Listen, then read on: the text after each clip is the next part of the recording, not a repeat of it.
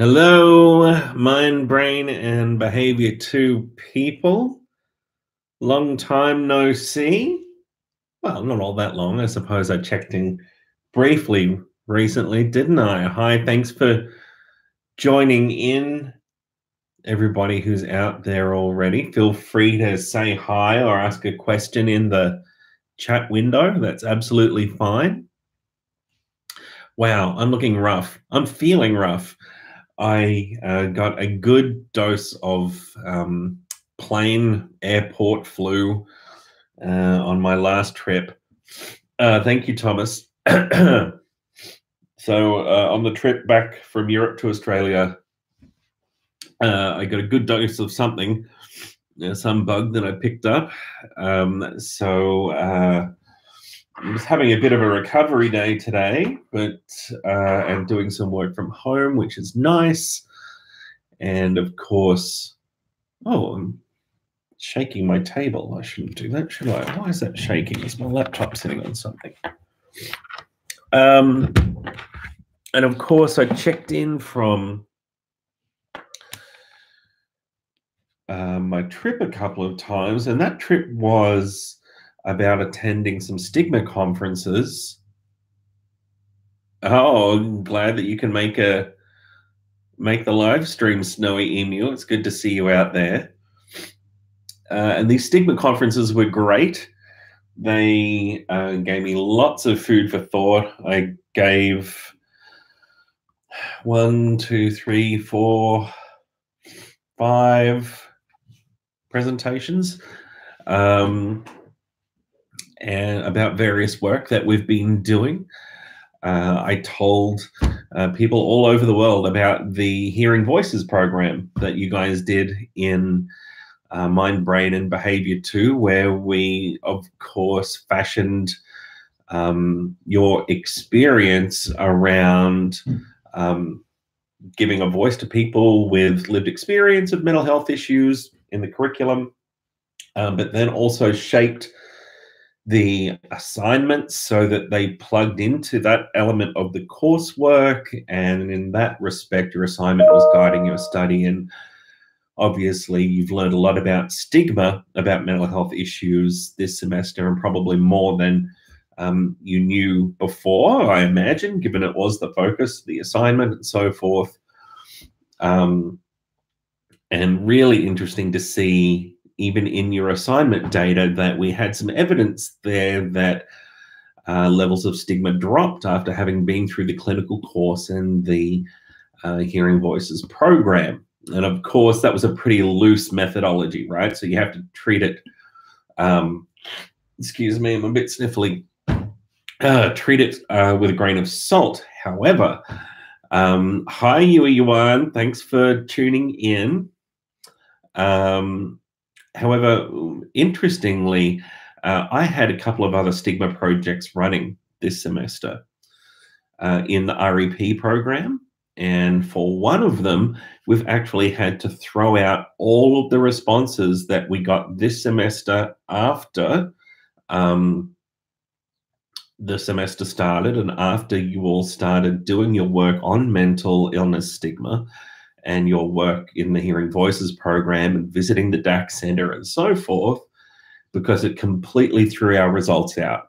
Everybody started responding in a different way about mental health problems and in regards to stigma to the way in which they had in semester 1. And it made all of our results unreliable, basically. So we had to throw out the semester 2 results. We couldn't include them.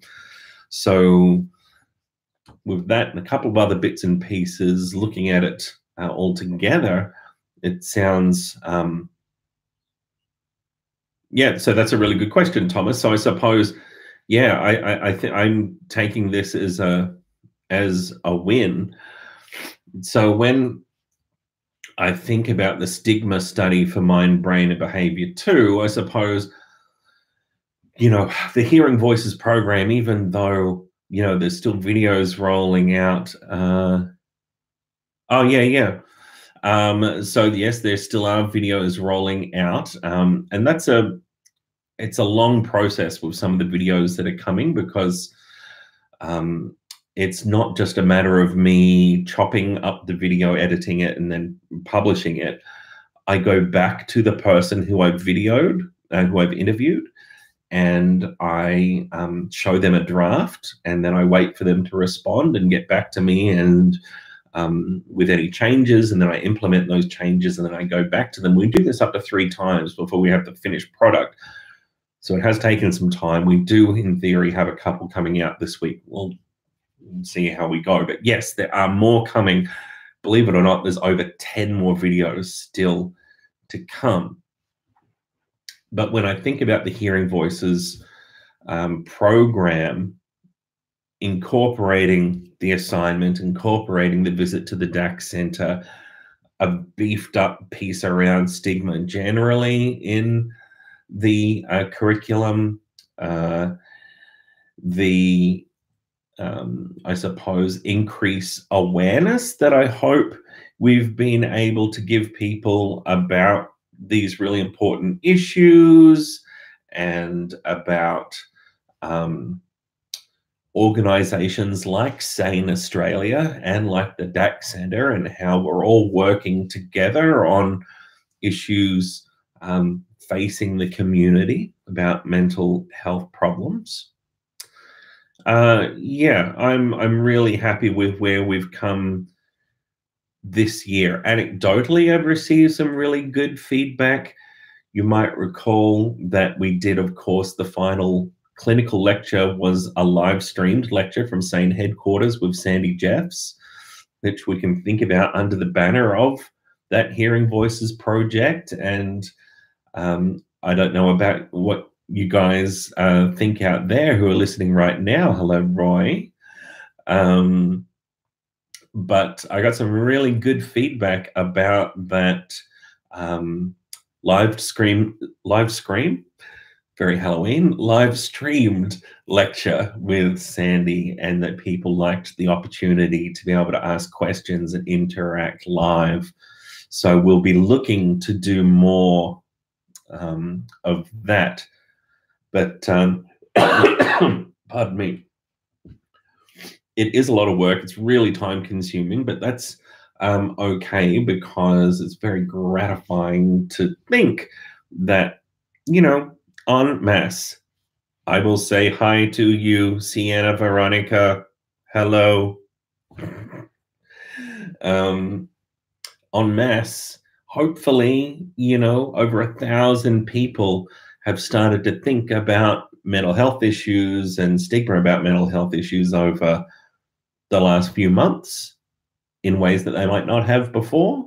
And I hope that gives you some skills to move forward, you know, in life generally. And also, you know, maybe I've piqued the interest of some people in terms of future study or future work and so forth. Mushroom Sauce Charlie is around, but he's outside somewhere. I'll see if I can do something about that. See if I can get a Charlie delivery. Yes, Acacia, you'll be able to see more in the not too distant future. And yes, you'll still be able to access them once you finish the course. Yeah, Thomas, it's and remember, this is just the first year. So over time, you know, my aim here is to and this is one of the reasons why this was so appealing to SANE Australia as well, is that together we can, over time, hopefully influence tens of thousands of students in terms of reducing stigma about mental illness over time. As the years go on and the Hearing Voices program expands, and hopefully that just leads to better outcomes, a more socially responsible graduate workforce and so forth, and who knows what could come of it. So and certainly the reports from the SANE Australia ambassadors, Sandy and the others, have been really positive about their involvement with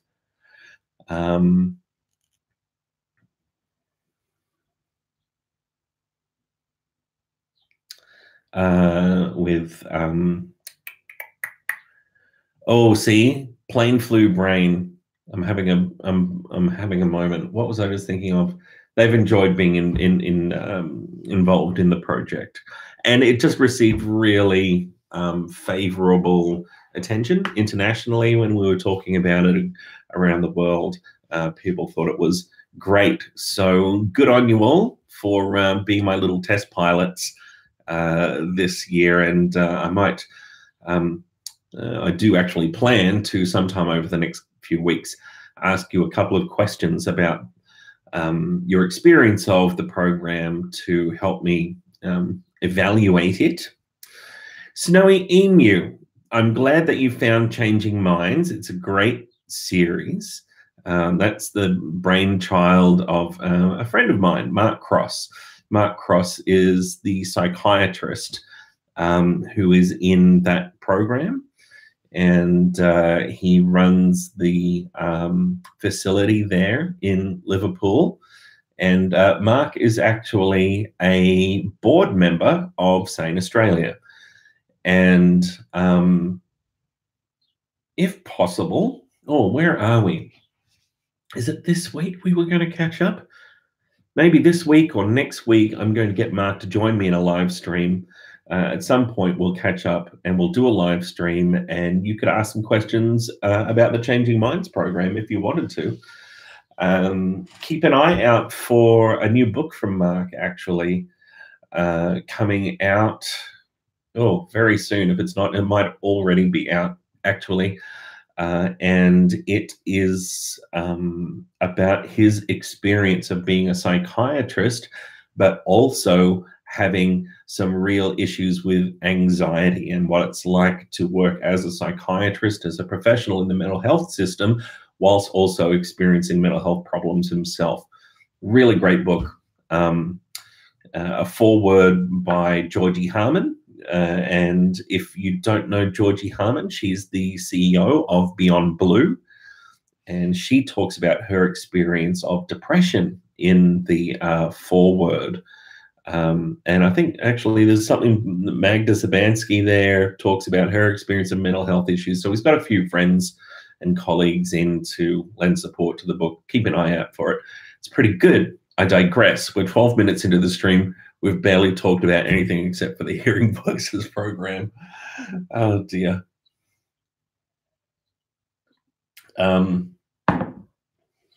Yes. So let me ask you this question, actually. I've just been wondering about this. I think that by now you've probably got more of an idea of what Sane Australia does as an organization and who they are. Did you know who they were before doing the Hearing Voices program, or before you did Mind, Brain and Behavior 2 this year? Or let me rephrase that. Do you feel like you know more about Sane Australia than you did before you started Mind, Brain and Behavior 2 this year? I'd be interested to hear about that.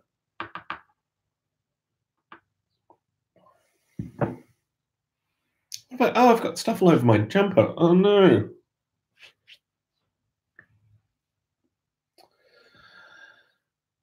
All right, while you ponder that,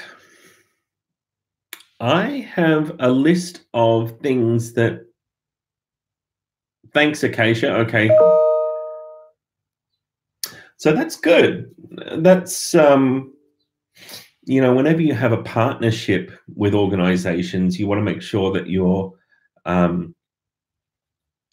really helping every member of that partnership achieve some part of their mission.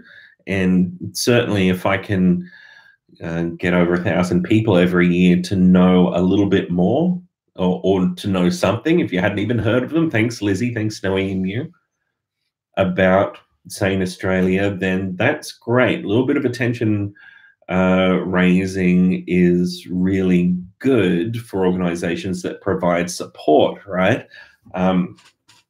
So, you know, if you're experiencing yourself mental health issues, or your friend or family member is experiencing some form of mental health problem, at least now you know there's one organization that you could and there's multiple ones.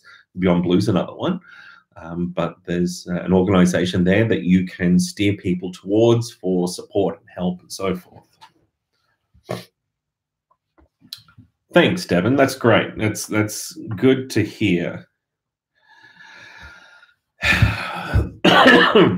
Oh God, dearie me. I'm really hoping that I'm going to wake up tomorrow morning and feel miraculously fabulous.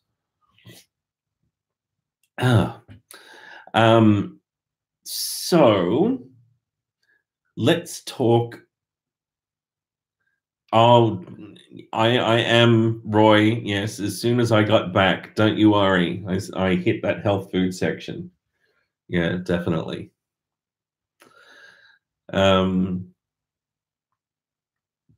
Let's talk MBB2. So one of the things that I wanted to do in this live stream was talk with you all about the things that you need to tick off to successfully complete Mind, Brain, and Behavior 2, and talk about what you need to do if you're not in a position to tick things off per se. So let's go through these one by one. And I've made myself a little list here. So I wanted to talk about tutorial attendance, practical class attendance. You'd recall that you need to have attended 80% of the practical classes during semester. That means you could only miss 2. You could have missed an excess 1 practical class with a medical certificate, but if you have missed more than 2 practical classes, generally speaking, without a medical certificate, then you will have fallen short of that hurdle requirement for passing the subject. However, don't worry, because there's a really easy fix. And the fix is that now we're at the end of the semester, we're in SWOTFAC now, we will download the attendance data. We'll look at who has fallen short of the hurdle, and we'll reach out to every one of those students and offer them an opportunity to make up that hurdle requirement by completing a short writing task. The writing task will relate to the work that you've missed in the tutorials that you have missed. So don't worry.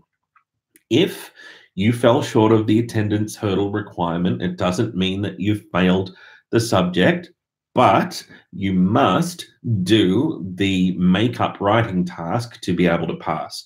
If you don't do the make-up writing task, then you can't pass the subject. So this is a little get out of jail, not quite free, have to do some work. But excuse me, gives you an opportunity to solve that problem, and that'll be fine. So if, as I'm going through my little list here, you've got any questions about the things that I'm talking about, please just throw them up there and I'll answer. So tutorial attendance, if you fell short, there's a writing task. We'll contact you about that very shortly, and you'll need to look at responding to that at your earliest opportunity. Thank you very much, Christina. That's lovely. Okay, REP, Research Experience Program. This we extended the deadline, didn't we, to Friday, this coming Friday. So you've got until this coming Friday, which is, what's this Friday? Is it the 1st?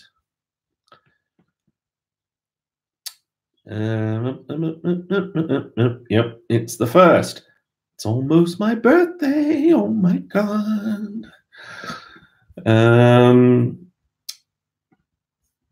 So we've got until the end of Friday. Thank you, Roy. Which is the 1st of November, and you might recall that the REP program involves being able to participate in research to gain up to 5% credit towards your Mind, Brain, and Behavior 2 mark. Excuse me. If you haven't done any by now, you might want to get on there and do some this week and get yourself some credit. Although getting all 5 credits, if you haven't even started at this point of semester, would be very difficult to do in the time that you have available. We understand that not everybody wants to do this, but there's a free 5% there, or however many percent you do. So if you haven't done REP, make sure you get what you need to or want to get done by Friday, this Friday. And Christina asks,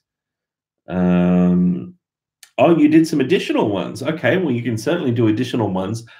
The maximum number of credits we can give is that 5%. But that's really interesting, Christina. Well done.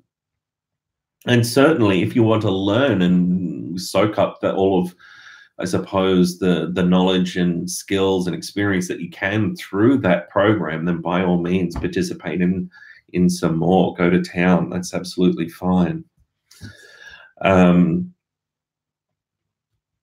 What was I thinking? Some people accidentally clicked both Mind, Brain, and Behavior 1 and 2 when they signed up for the REP this semester, and have mistakenly thought that they needed to do 10 hours, not 5. It's all just 5. Don't need to do 10. So 5 hours is all that you need to do. 5 credits is the most that you can accrue towards your Mind, Brain, and Behavior 2 mark.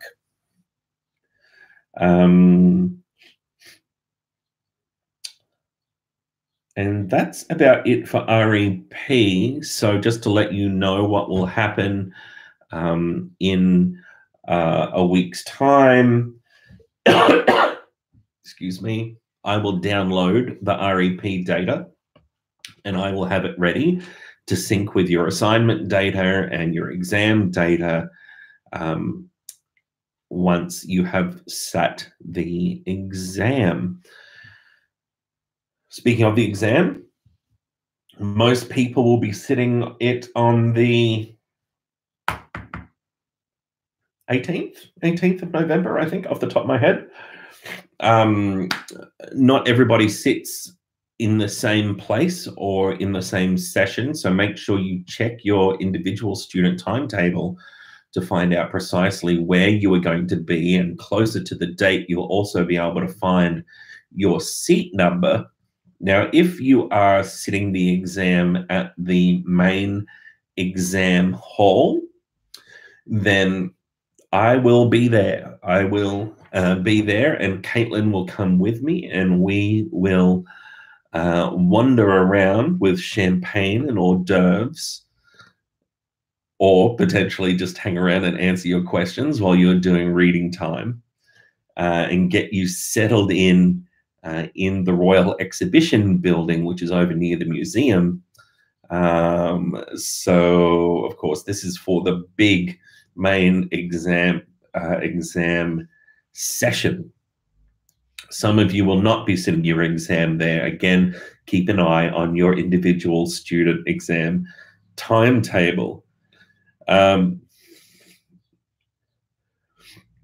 Give you some champion. I don't know what that means. Oh, you mean like champignon? You want a healthy order? Okay, all right, yes, okay. Healthy hors d'oeuvres, please. All right, I'll see what I can do. Yeah, let's see what time. Oh, it's early in the morning, isn't it, for most people? It's 8:30, so probably a little bit too early for champagne. Yeah,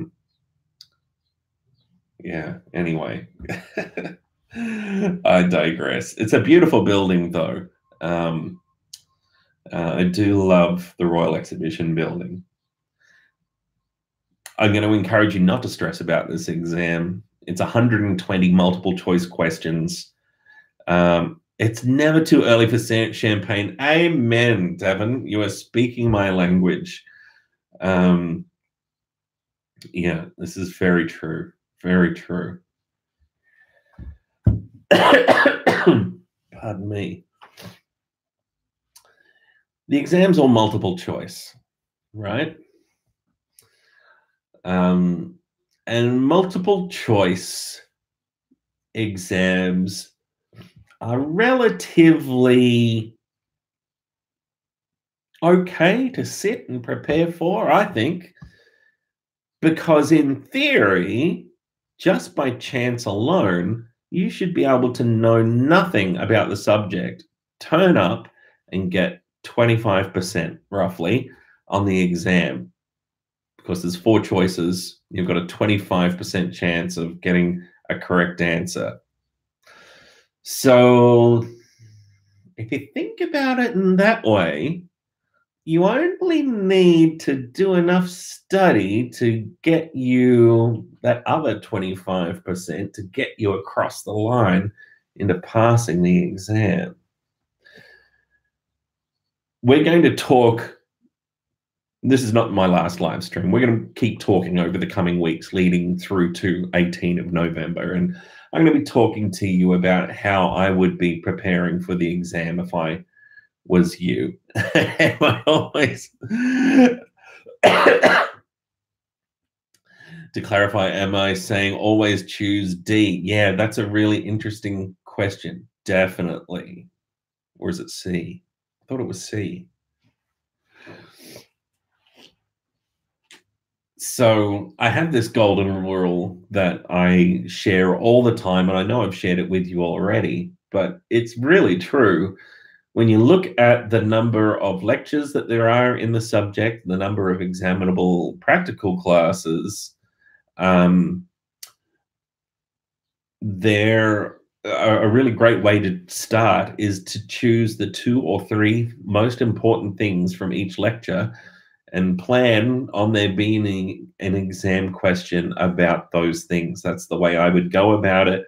That will give you a very high probability of success, particularly if you are strapped for time.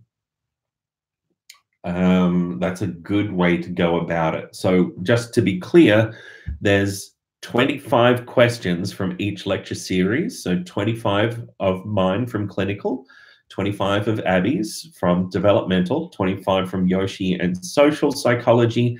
Now, you know you've already got the social psychology exam questions, right? Did you know this? The questions that Yoshi has put on the LMS, so there's 60 questions up there. The exam questions are coming from those. So if you didn't know that already, that's a thing. Yoshi's questions are up there on the LMS, and that's why he hasn't told you the answers, because they're the actual questions, some of them.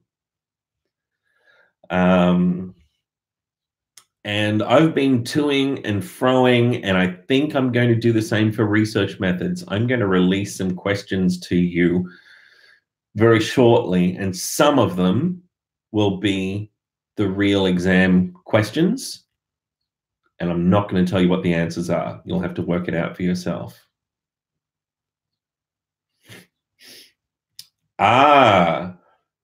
Well, Roy, that is a very good question. Or was Yoshi the first to do it? Yoshi has taught into Mind, Brain, and Behavior 1 for over 20 years. 2, I should say, for over 20 years. So Yoshi actually used to be the coordinator of Mind, Brain, and Behavior 2 a long time ago. Thomas, it really varies. People finish exams in different ways and in different paces. But my suggestion is that the 3 hours that's afforded is excessive. It's intentionally excessive to provide time for people who are studying in international languages, where English is not their first language, to be able to sit the exam and have enough time to read it and complete it. And honestly, my hat goes off to everybody who is out there and studying in English, if English is a second language, because, wow, there's just nothing like international travel to remind you of how difficult it is to live in a second language. And if you're studying in a second language, then my goodness, good for you. I gave up at trying to speak any Czech when I was in Prague. Across the, I think I mentioned this last time, across the trip we worked out, we'd spoken a little Chinese, Spanish, Italian, Dutch. That's probably about as far as I can go. And I couldn't pick up any Czech. I just wasn't even going to try by that point. Am I sick? Yes, Grace. I got some flu off the plane, unfortunately, but these things happen. Oh, there we go. So, Acacia, look at you with some good advice. That's so true. Checking everything can make you doubt yourself, but it is nice to have that time, isn't it? That's right. Oh dear. So we've got 120 questions, I said, didn't I? 25 from each lecture series, and then just 20 from research methods. As I said, I'm going to put some questions up on Canvas, and some of those are actually going to be the exam questions, some won't. So I won't tell you what the answers are, but you can work together to find out what the answers are. Something like, of course, Peerwise is great to take you home to the exam from this point. Okay, so before we sort of get on to exam speak and study chat and so forth, and we'll do a lot of that over the coming weeks. The other thing to tie off, of course, is assignments. So we talked about the tutorial attendance hurdle requirement, tick, REP, tick, assignments. If you have not submitted one of the assignments as things stand, you can't complete the subject. You need to submit and complete assignment 1 and assignment 2 in order to be eligible to pass Mind, Brain, and Behavior 2. So if you found yourself at this point of the semester and just hoping that it will be okay without submitting an assignment, unfortunately, no, that's not going to be a thing. But there are solutions. So if you haven't submitted one of the assignments or both of the assignments, please go to your student portal and read about special consideration. Lodge an application for special consideration, which will come to me, and then we can work together to find a solution for your predicament. But one must complete the assignments or equivalent to the assignments in order to be able to pass a subject. So, can't emphasize it enough. If you haven't completed your assignment and submitted your assignment and received your mark back by now, then please get in contact with me, submit that application for special consideration, and we will see how we can solve the problem. And please do this as soon as possible. Do not leave this any later than now. So I think that's about it. And things that we need, in terms of things that we need to tick off. There's a whole other bit I wanted to do about looking after yourself as we move towards the exam. But I'm also very mindful that, I don't know if you can hear, I'm starting to sort of get a bit cloggy in my voice. And I don't know how much more of this I have in me. Excuse me. I do have a great resource that I want to share with you. In fact, I've got a couple of great resources that I've been hunting around ahead of speaking with you today. And I wanted to share with you some links to information and suggestions and support services that the university and the Wellbeing Services group have produced to support students as we get into exam time. Now, let me see if I can link this down here. Yeah, this is a great one. So I've just posted in the chat window there. See if that link will work for you. I hope it will. A link to a tips page that is put out by the Wellbeing Group here at the university, which talks about really practical things that you can do to look after yourself en route to exams. And so many of them are just straightforward, but they are so very valuable. Things like making sure you're eating healthy food and eating regularly, that you're getting good regular sleep. Think back to my clinical section of the subject, and we talked about the importance of, good regular sleep for buffering experiences like depression, for example.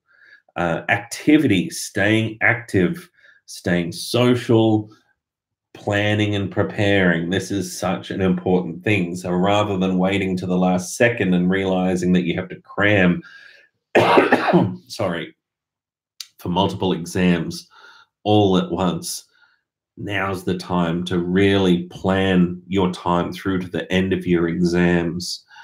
And not only plan your time so that you have got time to study for everything, but you want balance if you're going to function as well as you can for the exam. And just as the exam is only one component of your life, right? So if you're going to function as well as you can generally in your life over the next month or so, you want to achieve balance. And that's balance between the work and the non-work aspects of your life. So think about in your scheduling, actually scheduling time for relaxation, scheduling time for time out. Oh dear, the voice is going. To do some exercise. So as sick as I feel today, today was actually the first day since I've been back that I felt good enough to take Charlie for a walk. And I got up this morning and we went for a walk, and Charlie had a great time. And I felt good for a little while after that. I feel a bit rough right now, but a walk in nature especially is really very good, can actually be very useful for breaking ruminative thought patterns as well. Excuse me.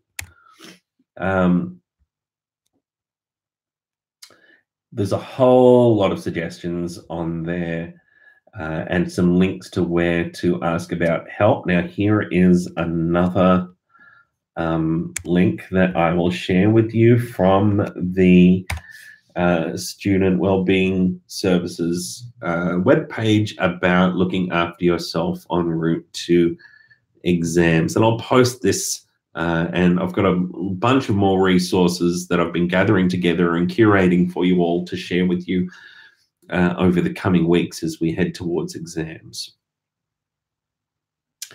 Oh, you already submitted a take-home essay. Nice, Christina. Well done. Congrats on getting that off your plate. That's excellent. Nothing like having, being able to tick things off, is there? That's so great. Speaking of ticking things off, on Friday, we launched my National Stigma Report Card research project, the Our Turn to Speak survey, the biggest survey there's ever been of stigma and discrimination for people with complex mental health issues in Australia. It's now live. We are just getting the 1-800 number hopefully set up today. And as soon as that is set up, then you'll see a bunch of fanfare. So keep your eye out on social media, on Twitter and whatnot, as the university, Sane Australia, all of our partner organisations actually over 700 partner organizations across the country. We've recruited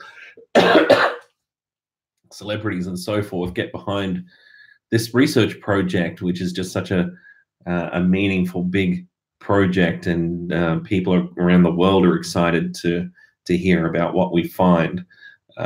So keep your eye out for that. That's just gone live on Friday. A few people have found it over the weekend and completed it, and I'll be no doubt able to share some preliminary findings with you in due course. Flip, fly, tumble. Random. So random. But did you hear about the Joker movie? I have heard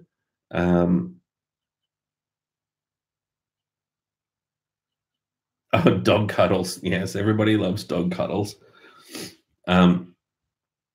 I have heard controversy, I suppose, around the Joker movie. So on one hand, I've heard I've not seen it yet, so I should preface this by saying I've not seen the movie yet. I look forward to seeing it.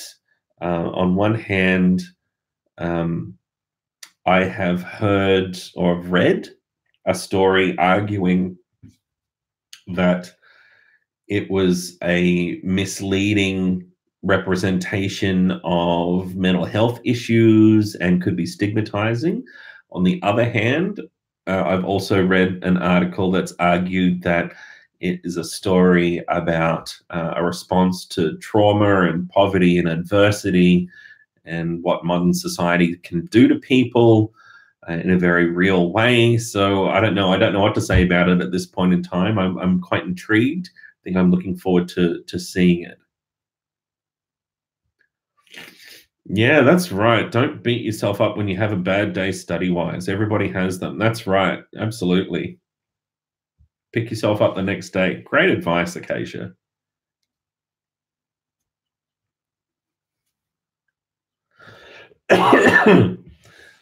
Yeah, it's been snowy. It's been a long time coming. Well, actually, not such a long time coming. The survey. It's just been probably the most intense development period of a research project that I've ever been involved in. We started work on it in March, and we've now got the website running, the survey running, everything is good to go. And it has been intense. It has been a lot of work, but now we're ready. Participants are trickling in, and we, in theory, will recruit 7,000 people with severe and complex mental health issues between now and Christmas. But we can certainly extend the recruitment period if needed. But one of the things I'm doing as well is on the days where I'm not at uni over the next couple of months, we'll be flying around the country and interviewing people face to face.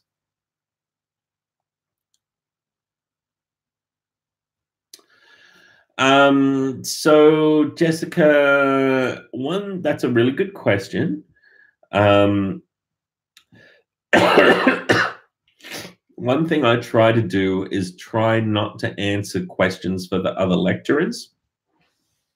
So moving towards the exam, I'll make sure that the lecturers are checking in on Canvas in their threads so that you can ask them questions there.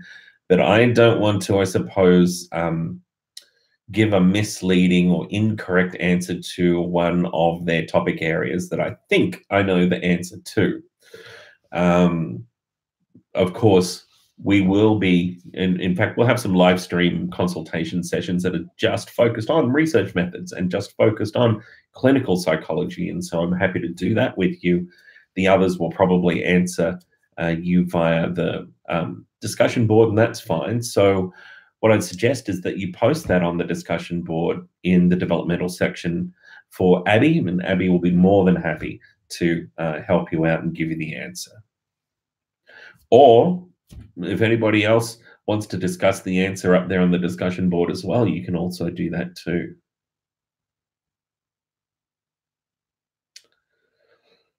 Yeah, flip, fly, tumble. I feel like I'm going to not know what to think at the end of the movie as well. I'm already torn about, pardon me, about in particular creative works and representations of mental illness. And on one hand, part of me would think that creativity shouldn't be constrained. And on the other hand, we know that creative works do have implications for the general public about mental health issues. So we know that the way in which you talk about suicide, for example, can influence whether or not people are likely to copycat suicide. The protagonist in your story, for example, there's a recipe for avoiding triggering phenomena like what's called the Werther effect. And the Werther effect is an effect that we see when a celebrity or a fictional character dies by suicide. We will find that if certain details are available, that people who might identify with that character or with that celebrity may go through a process of considering what's happened to that celebrity with all of their resources, or to that character with all of their resources, and that this person identifies with that character, that protagonist, that celebrity, has perceivably fewer resources. It seems to lead towards suicidal behavior. I did a study on this, a very brief one, but just an opportunistic one, about 10 years ago when I was directing well, there was a few telephone counseling lines. You guys know I used to do this. But it was when, oh God, what was her name? British singer, female singer died by suicide about 10 years ago. Who am I thinking of? Amy Winehouse, thank you. It was when Amy Winehouse died. I immediately threw out a little survey to all of the people that were working on Suicide Line Victoria, the suicide callback service that operates nationally, the Beyond Blue info line, and so forth. And we found a spike in callers who were presenting with suicide risk and identifying with Amy Winehouse and naming Amy Winehouse as part of the sort of collection of factors, and they're passing the collection of factors that would lead up to the person presenting to the telephone service with thoughts of taking their own life. So it's a really interesting phenomenon, this Werther effect. And there are actually strict, well, not strict, but there are guidelines. There's best practice guidelines for how to talk about suicide, how to talk about mental health issues generally in news reporting in Australia. It's governed by what's called the Mind Frame guidelines. You can look those up if you're interested.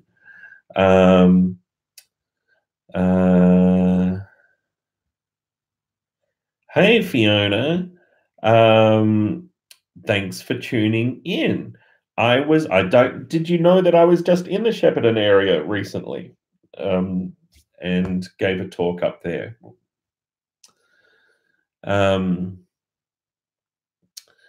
So if you're interested in having a look at those media reporting guidelines, they're called Mind Frame. Mind Frame is the place to look. And I suppose it's far more straightforward with news reporting. We know how news reporting affects stigma about schizophrenia, for example. One of my PhD students is fleshing this out experimentally right now. Again, with creative works, oh God, I'm so torn. I don't know what's right with creative works, but certainly we know how to, certainly with written creative works, set those creative works up such that they're safe, particularly if suicide is a theme.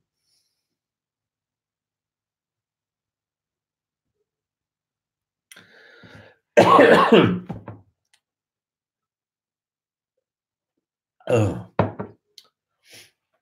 One of the common things that you'll see with the Mindframe guidelines, and these influence news reports generally about anything mental health related in Australia, is that any news report that touches on mental health problems or on suicide should contain at least 2 referrals to a support service.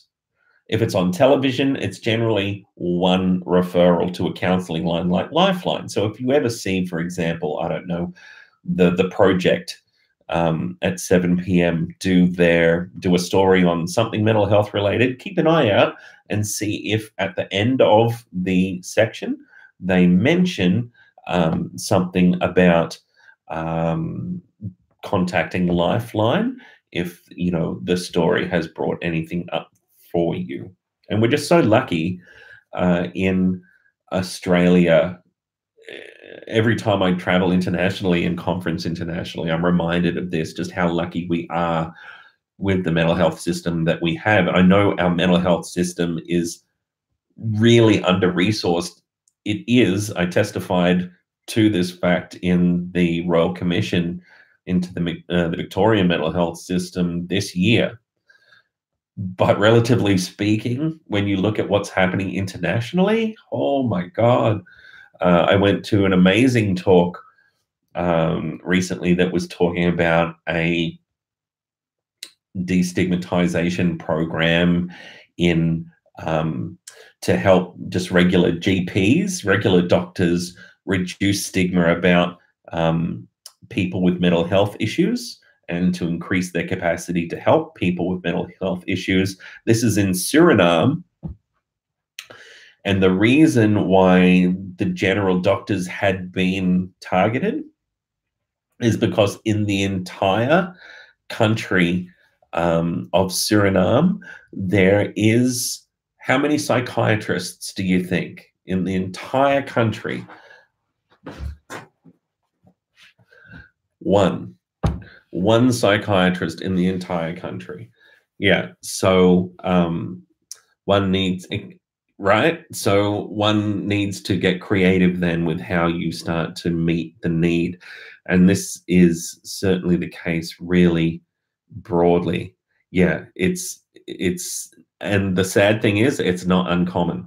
So a lot of the work that this global anti-stigma alliance that I'm part of does is looking at how we can increase the capacity of mental health services and decrease stigma about mental health issues in developing countries where there is not a lot of money and where there are not really well-established health and mental health systems.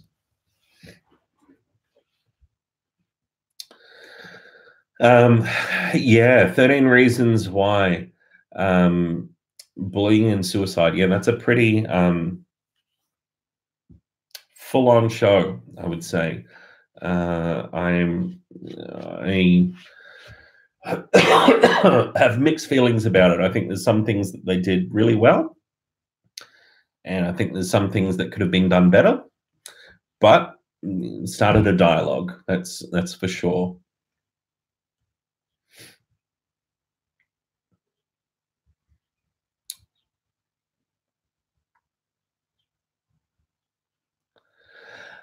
So Fiona, seeing you're not a student, if you're out there on social media, just follow me at I'm easy to find at what am I? At Dr. Chris Groot? Is that what I am on Twitter? I think that's what I am. Follow me on Twitter, and I'm always happy to talk, particularly about rural experiences and complex mental health issues.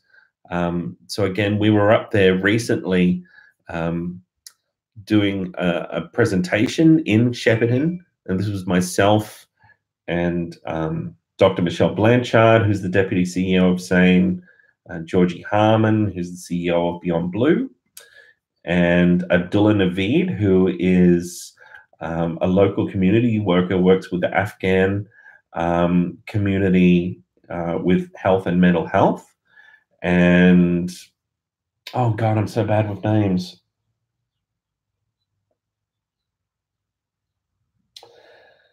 Another gentleman who works with young Indigenous youth and mental health. Oh God, I'm so bad with names. Let me find the link for us right now.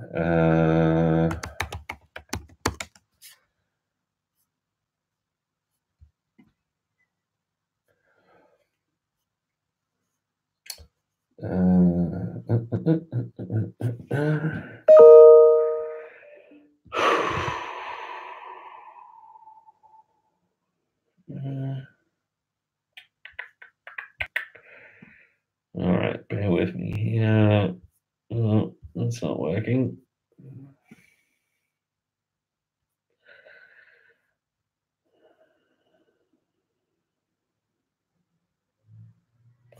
Oh, what's going on here? Why can I not see this?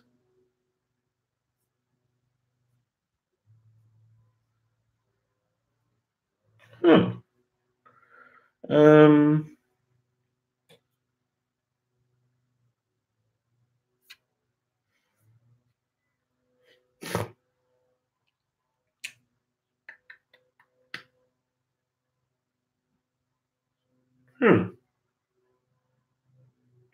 I'll find it at some point, and I wonder if we've taken that down.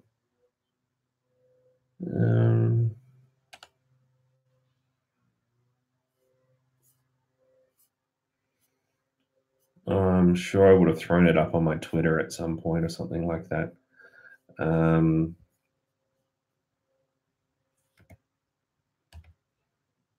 Let's have a look here. Give me 2 seconds.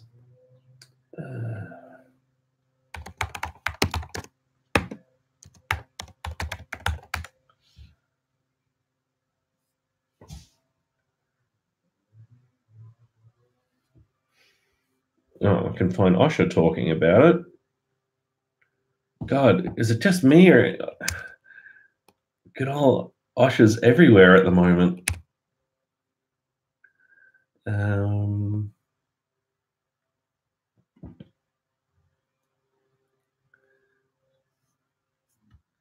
Oh, that is us. Okay, there it is.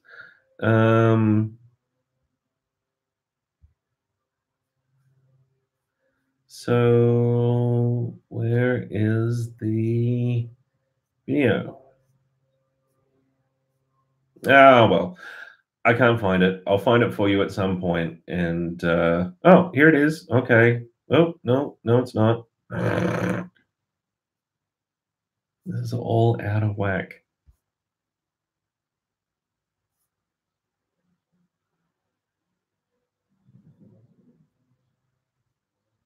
Huh. I'll share it with you at another time. Okay. Any last questions you wanted to ask before I go and gosh, if I felt up to it, I'd go and get a haircut. Look at me. I'm all bushy. I'm like a bushman. Oh, Charlie will definitely do a day before chill stream. Yes. Charlie loves to serve the MBB community. Yeah. Yeah, this is not our last live stream. I'll be checking in with you every week, leading up to the exam. It's only Monday. I'll probably get the itch to live stream again before the end of the week.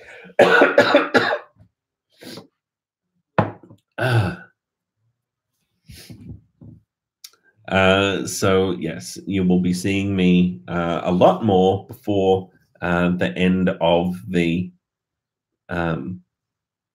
semester. Let me see. Yeah, so Charlie will make an appearance, I promise. Emerging Minds. No, I haven't heard about Emerging Minds. April, tell us about that. Well, Devon, I like to think that Charlie should be an emotional support dog for Mind, Brain, and Behavior 2 students. And I would bring him to the exam under that banner. However, we're all very aware of what Charlie did in the lecture theatre that time, aren't we? So we can't have that.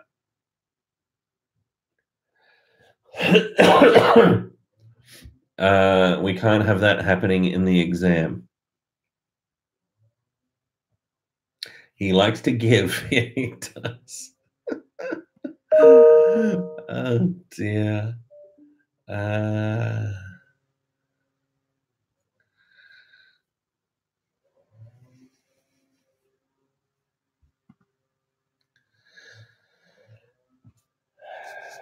Yes.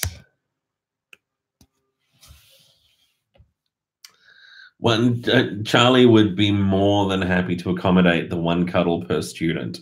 He's quite happy to give 2 cuddles, I'm sure. He's very cuddly.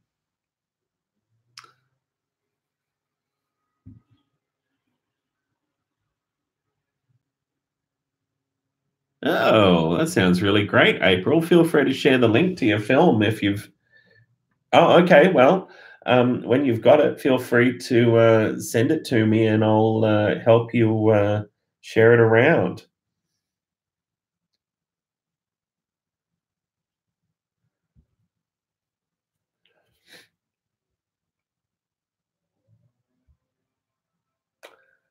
Okay. So I think that might be where we leave it for today. So we covered off the main things that we needed to talk about, didn't we? The tutorial attendance, the REP, the assignments. Ultimately, I suppose the take-home message was, if there's something that you haven't done at this point with semester over, contact me. We'll sort it out. Oh no. Oh, that's good. I'm sorry to hear about your dogs there, Devon. That's sad.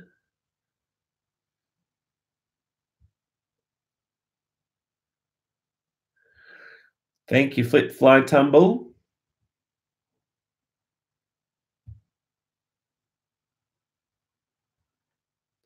We will line Charlie up for the next stream then, I promise.